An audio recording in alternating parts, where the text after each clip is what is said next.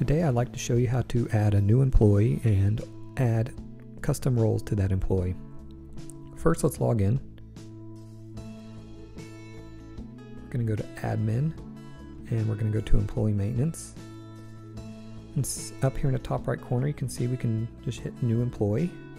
This gives us the ability to add any information we need about our employee right here. Most important parts that we need are their first and last name, a password, and then also a role. Right now we're just going to add some already made roles.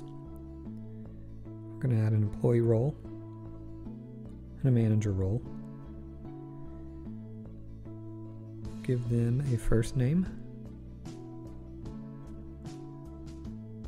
and a last name. Also, we're going to set a password. Just going to do 5678. Say OK. And as you can see now, we have a first, last name, and a password for this employee with two roles.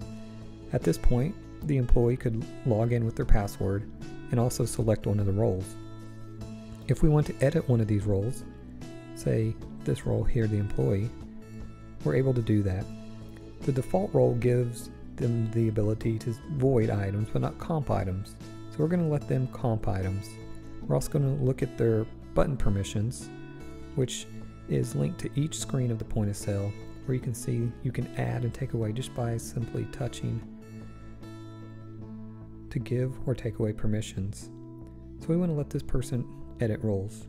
And we go back. So now they're able to do that. We're going to save this custom role. As you can see now, this employee has a custom role and a default role. Each employee can have either type. Custom roles are only specific to this employee, whereas default roles, if we edited, would be a global change. If we hit edit defaults here, you can see what I mean. If we make a change here to this default role, it'll affect anybody with this default employee role.